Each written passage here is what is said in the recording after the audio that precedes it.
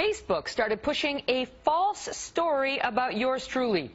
The headline read, "Breaking, Fox News exposes traitor. Megyn Kelly kicks her out for backing Hillary." Yeah. What? They did this on the very first weekend that Facebook, stopped using real live human beings and instead entrusting their trending feature to an algorithm.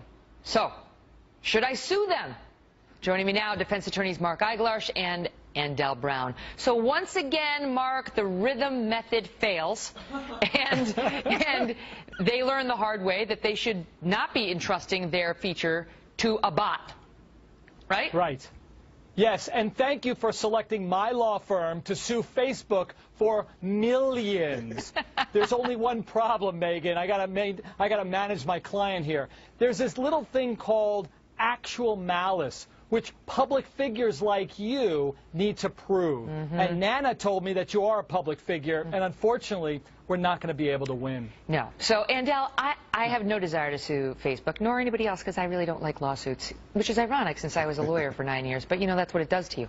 But the problem is that, you know, Facebook and these other online sites that sort of put this stuff out there can really do this to actually a regular person who isn't on TV every night and doesn't have the ability to show people that it's a lie.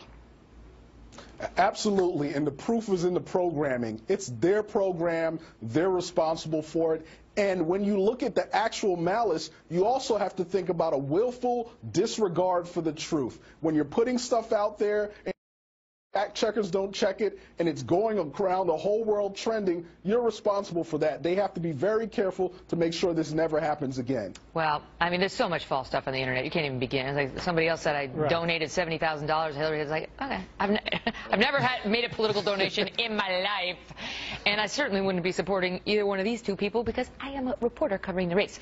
In any event, when I saw that report on Facebook, this is what I looked like. This is what I wanted to do to myself. Watch this.